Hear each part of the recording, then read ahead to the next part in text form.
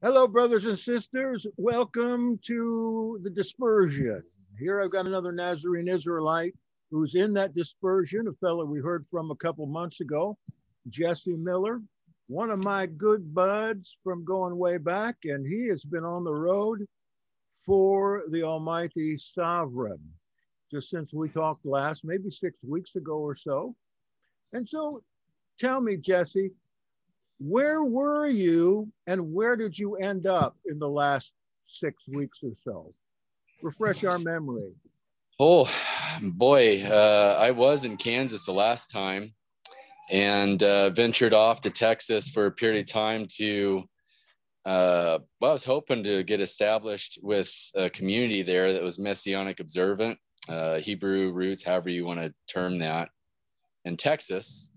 And so I did. I spent some time there, ministered to some people there, developed some pretty good relationships there. And there for about 3 weeks. I was thinking I was going to be there a little bit longer, but the father had other plans on that. And so I did make some very important connections while I was there. And I did confirm some things for some of the believers there that where they needed to see things. The father used me to shed some light on some of the issues going on there. So that was good.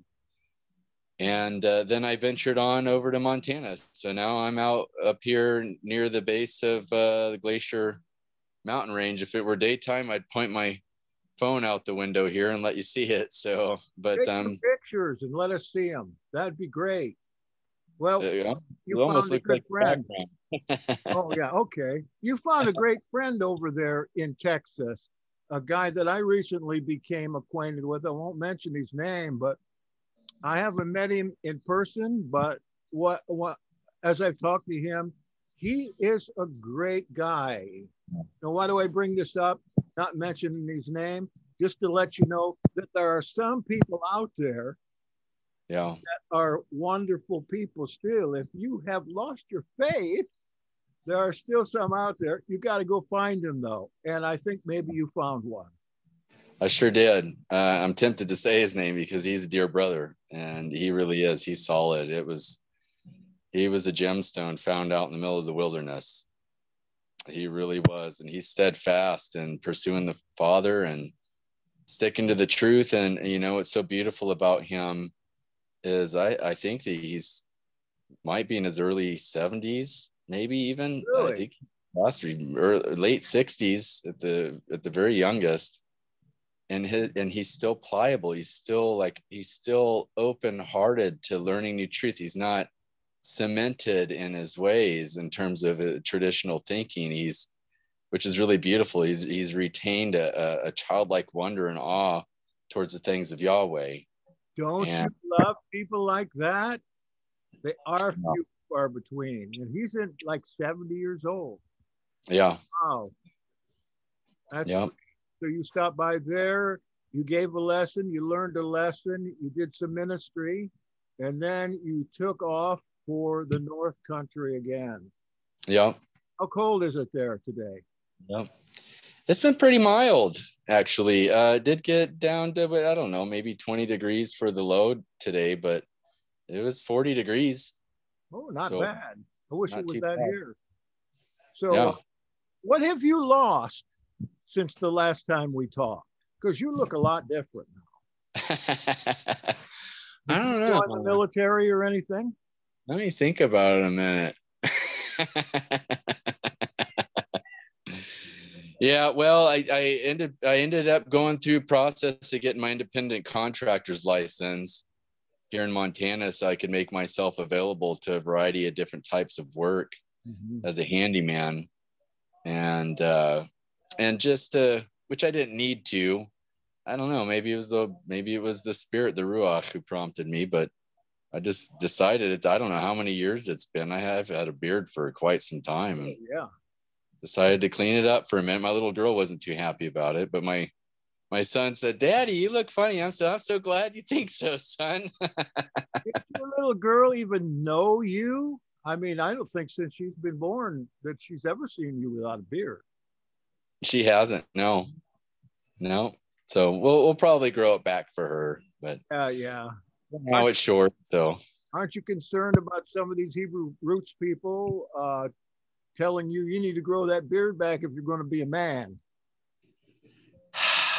You know, I got a lot of love, and I don't know if that was a rhetorical question, but I'll answer it anyway. Okay. I have a lot of love for the people who are a part of that group, and I pray for each and every one. You know, they kind of remind me of the Protestant denomination. You know, you started off with, what is it, Luther, or I don't Zinzendorf or somebody. I'm not sure who it was, but no, what's his name? Is another Z name. Anyhow, Zwingli? you know, Zwingli. yes. Okay. Right. Zwingli or something along the lines. I think he was from Sweden. He was part of the Swedish movement, and Luther was German, right? Pretty close. Any rate, you know, they started off with good intentions, maybe. And further on down the line, really not too far in terms of human history, you've got over 40,000 Protestant denominations and so much division. So, oh, for sure, it's really the same thing. You know, I was reading online. Someone was asking questions about whether or not they were allowed to fix their vehicle so that they could pay their bills and be able to go to work and take care of their family and their children. Their car was breaking down, and they weren't sure if they could do it on Shabbat. And I said, you know, I told him, I said, go ahead and fix your donkey, you know, go with no condemnation, just take care of business, man. You know, it's about, the way I understand it, he's the Elohim of life. And, you know, and I think that's what Yahshua was trying to say too, that he's the Adon or Adonai of Shabbat. He's the Lord of the Shabbat. And that Shabbat was created for man, not to keep man in bondage, you know, but to liberate man, to give him a day of rest, so that he could rejuvenate his soul. But if you got to do something to relieve somebody of stress, and you have to help somebody, because if you don't, it's going to create great amounts of trouble for them in their life, and be, you know, increase the burden of somebody that you're called to love. You're supposed to go help them, even if it makes you tired. Everybody ought to be working on the Shabbat. I'll tell you why. Because if you're doing the works of your Father, you're not prohibited from anything. That's what Torah is all about. That's what Shabbat is all about. If you're doing those kind of works, you can do them from night until the next morning. And that's what I think about the hardest work I do anymore these days is on the Shabbat. I work all day on Shabbat in ministry stuff. And what did Yahshua say about the Levites? They're free. They're free to work their ministry on the Shabbat. Somebody's got to do it. You find somebody with a car broken down, you should just say, nah, just sit there and suffer for the next 23 hours. No, I can't touch it, Samaritan. Okay, well, I think you're absolutely right there. You know, the Essenes wrote in their documents that if a donkey falls in a ditch on the Sabbath day, you're worthy of death if you bring that donkey out. Oh my goodness. Joshua gave them a little bit of a warning there, saying something very contradictory to what they had in their law. Yeah. That of course, you're going to get that animal out, or anybody else that's suffering. I don't mean to say, you know, you got to go out and wash your windows, or you need to go to that old ball game. I think that's sin. Right. When you're genuinely working the works of Yahshua, I mean, ministry acts, definitely. That's the time to do it. Yeah. So yeah, I do pray for a lot of the folks who are involved in that movement. I try to contribute as much as I can because there's just so much bondage theology, you know, and I think a lot of the people are doing their best, and I would never advise to eat pork. Nope. I don't know. Maybe that's where I draw the line. I guess you got to draw the line somewhere, but if you were called to ministry somewhere and somebody offered some food to an idol and they wanted you to eat food with them, and it was the most important whatever it was that they were offering to you that their particular culture appreciated, and it was your opportunity to disseminate truth to a group of people who'd never heard it before, living in complete gross darkness. Are you going to offend them? Exactly. This happened to me several years ago. I played keyboards in a church now. That's my job besides this stuff. And she invited me over, an older lady, to eat. She knew I was Torah observant, but she offered fish with crab meat in it. And about halfway through it, she said, "Oh, that's crab meat, isn't it? You don't eat that." I said, "Tonight I eat." That would be the last thing I want to do, to offend that little woman. Yeah. By my own legalism. But of course, we're going to avoid that in other situations. Sure, yeah. So where are you now? I mean, precisely, where are you staying? What are you doing? How are your babies? Children are doing okay. They're with me part-time, with their mother part-time. But they're doing good. I have the majority of the time right now. And I've been working with a really good man here in town who runs a granite slab countertop manufacturing business.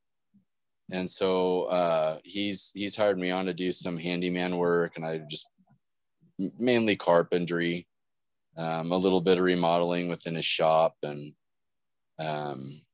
he was going to hire me on for the actual cutting and polishing of the granite for the different orders that he's getting. But I think he's going to sell his business. I think he's at the end of it, and he's pretty tired. And I think he wants to move on to manufacturing some coffee, kind of like what you're doing with the with the tea. Well, or the we were doing that. That's all we got left of it is the commercials I put on once in a while. But do you feel lucky? I mean, you must be the luckiest guy around to be able to drive to Texas and find something to do, and drive clear up to Montana and fall into a job. And what's been going on the last 4, 5, 6 years? I mean, you're working, you're ministering, you are not ready to jump out of the 4th floor of a building.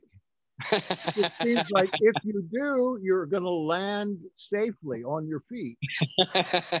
Now, am I wrong there, or am I just exaggerating?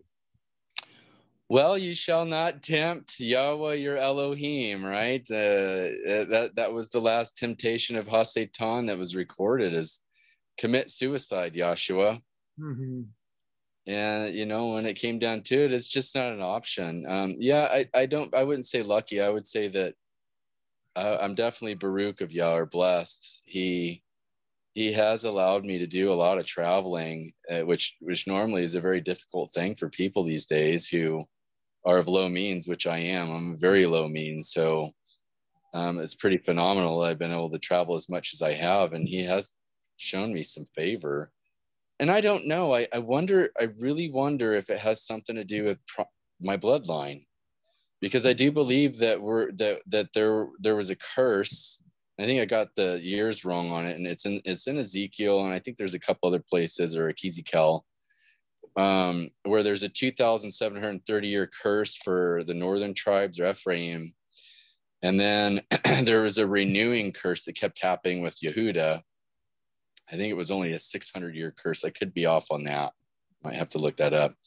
But they kept stumbling and sinning and offending Yah. So the curse kept renewing up until the point, I guess, around not too long ago, maybe even a decade ago. And all of a sudden you started seeing people passionately seeking the Father about whose calendar is right. What I got to all of a sudden find out the calendar. I know it was going on before that, but it just really caught fire in a way I'd never witnessed myself before. maybe a little bit more than a decade ago. And then his name. It's still hot. Let me tell you, it's still hot. The calendar. And then, I believe Yahshua will clear that up when YHWH is established again, and the Melech Zaddik, righteous king, is which I believe there will be a physical presence on the earth during the millennial reign. And scripture says that he'll command the dignitaries and nations of the world to observe Sukkot.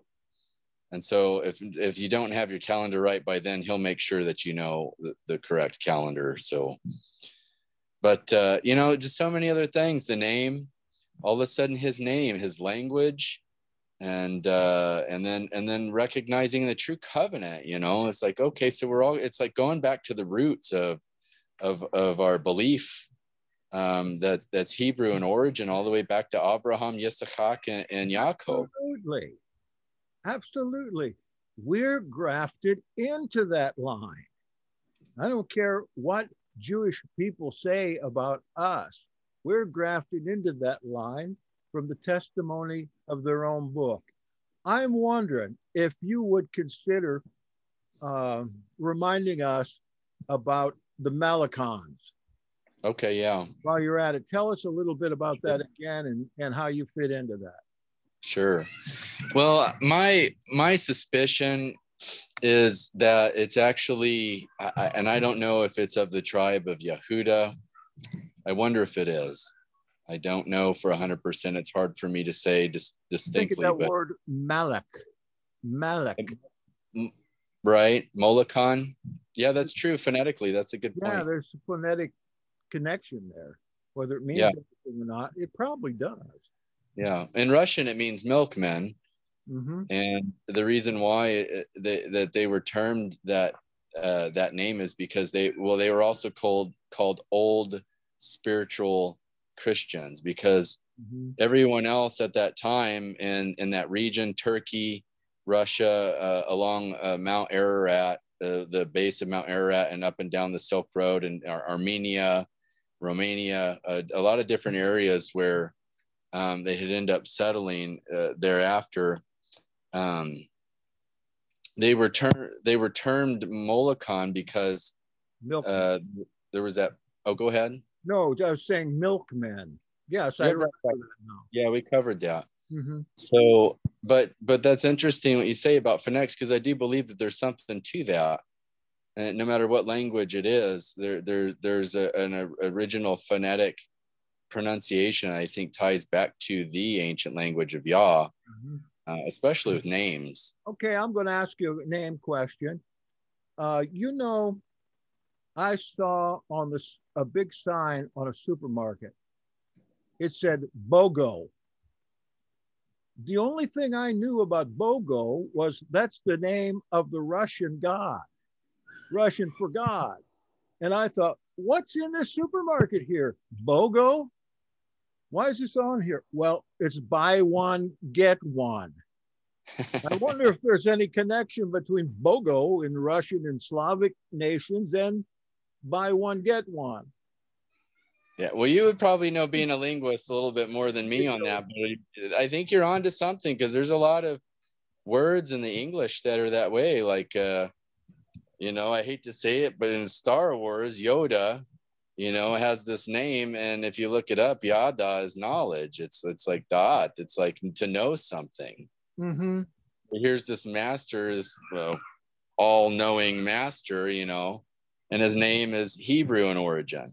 Yeah. So I think that's intentional. There's a lot of people who have been of great wealth for quite some time, who have played a huge role of influence in implementing a lot of Hebrew words phonetically and masking definitions, but still promoting these names and the American culture.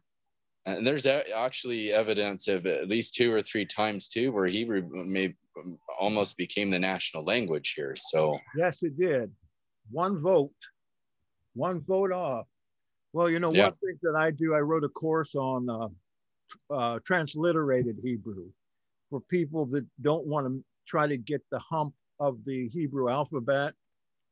And it's called Katamatya. It's the Gospel of Matthew, where you start out and a few words are replacing the English words with the Hebrew transliterated words. By the time you get to the end of the book, you've got nearly all the words are in Hebrew transliterated. Mm-hmm. And since I did that, if you go through that with the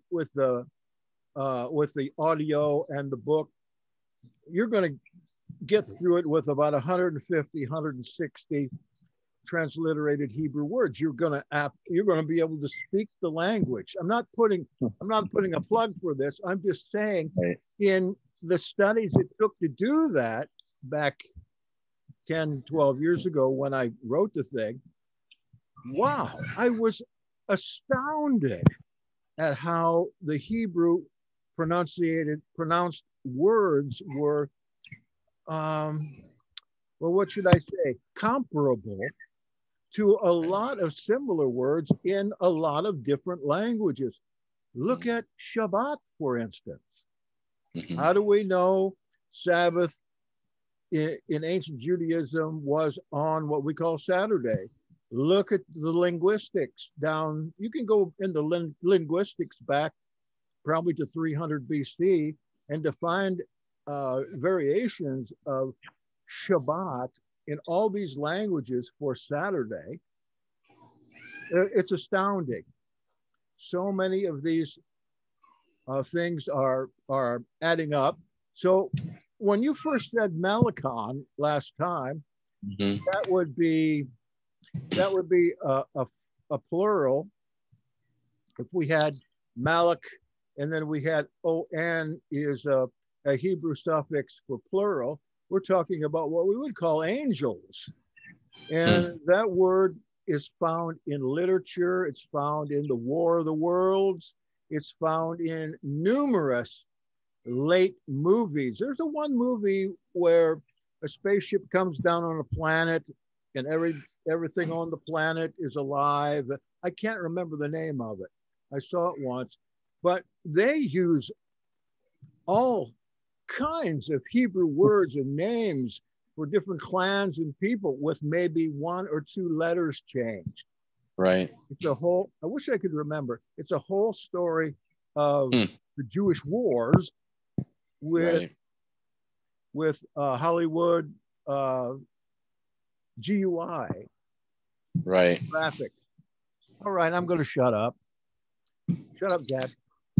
Well, well, to answer your question though, in terms of how I've been able to get around, and even how the Father's just, because I've been tested. I mean, my faith has been tested the utmost. It really has.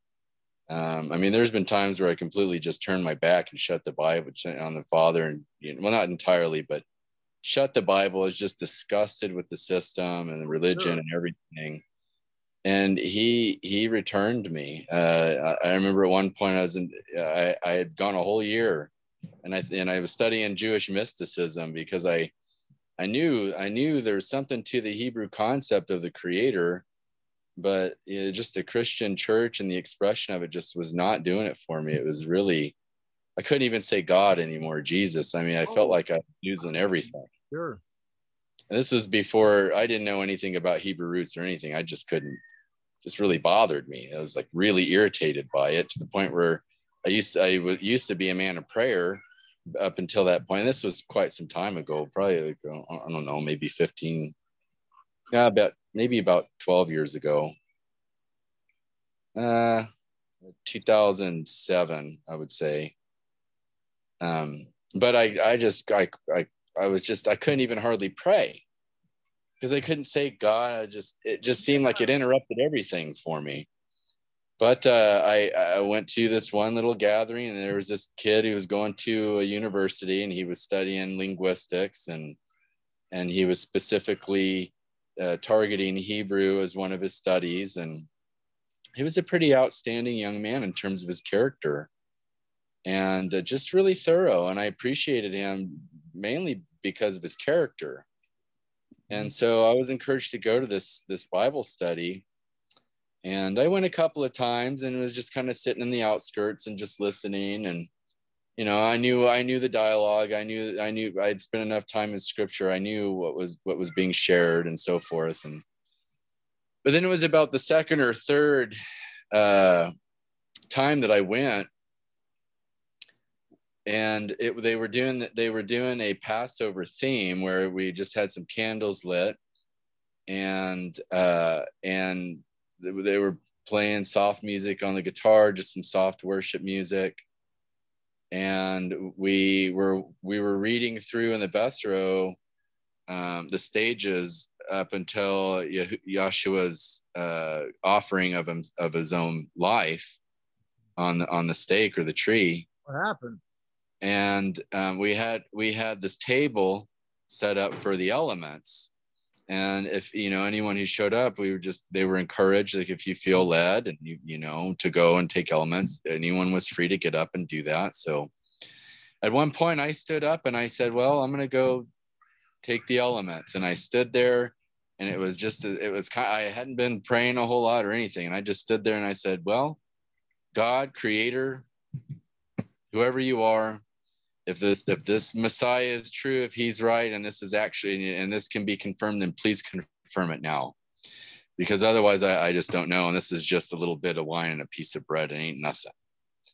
Mm-hmm. And so that was about as half-hearted as my prayer was. It was still genuine, but I took the elements, and the Ruach HaKodesh fell on me in a way that I can't even express. Just demolished me, and I couldn't breathe. And I couldn't stop crying, and I was overwhelmed. And my friend who brought me, I told him, I said, we have to leave, because I couldn't communicate. I was completely overwhelmed. And what I sensed that the Father or the Ruach was communicating to me is that it was that regardless of the sin that I'd committed, regardless of however far I distanced myself from the Creator due to my own poor choices at that time in my life, that his love surpassed that, and that he loved me in spite of me. And he kept ramming that down he kept impressing that deeply into my heart in such a way that I was just overwhelmed. I was a mess for at least 2 hours, and I couldn't think of anything else. It was like he took over my mind, took over my thoughts, and it was like heaven's download into my mind. And so that's one of those instances where, you know, my faith was really, really tested up to that point, and he completely confirmed his love for me. And, you know, it's a step-by-step process, being sanctified and really learning how to implement Torah being branded and written upon our hearts and our lives in a very practical sense. But he's an Elohim of grace. He's very patient, you know, so long as people are honest in their pursuit and they're doing their best. I mean, there's a righteous man stumbles 7 times, but he gets back up again. You know, he's not aiming necessarily that you are absolutely perfect now that you figured out that his name is Yod-Heh-Vav-Heh. Okay, if you don't do everything else now exactly right, I'm going to smash you with a hammer. You know, it's just one step at a time. So I don't know what it is. I think there's something to do with bloodlines. There's something to do with the curse being completed. There's something to do with the identity of the remnant children of Yaakov returning to the tribes of Yisrael. And I believe that somehow my bloodline is somehow connected to that. And he's spoken to me a little bit about that on a personal level. I guess I won't say more than that, but I think that's why he's preserved me, and he's allowed me to be able to travel as I have, and why he's imbued me with certain gifts that even though I go through the ringer and the fire and get smashed all the time and get tested all the time, he keeps raising me back up. Like, you're right. I probably would stand back up after falling 4 flights of, down to the ground. I probably would stand back up and be like, okay, maybe we are in the millennium. You know, if you really believe you have eternal life, then, you know, if you really, really believe it, I think that if people did, they would change dramatically the way that they lived. And then some of the challenges that many of us face we would view them a lot differently. It'd be like, well, okay, whether it's 5 years, 10 years, 20 years, I got to deal with this thing. I'm living forever. So whatever, let's get to it. Well, another thing in there, people try to plead the blood of Jesus, the blood of Jesus. Where is it? Floating around here someplace? No, it's on the table. This is my blood of the new covenant. This is my body. You're talking about the influence of the real presence. When you took that, you did it in faith, and you experienced the real presence to the point where you probably could barely stand up. Yeah. If you were a selfish man and a thinking at that time, you could have probably gotten anything you wanted at that particular time because of that. But that's not what you wanted. You did a new metanoia, a new turning about. And I have stories about that. I'll save them. We're doing a communion online. We're going to try it first Shabbat of every month at 11 o'clock a.m. More on that perhaps later, but this is something that's got to be done. Yeah. It's got to be done. Nobody's taking it anymore. So many Hebrew roots groups say, oh, we do that once a year.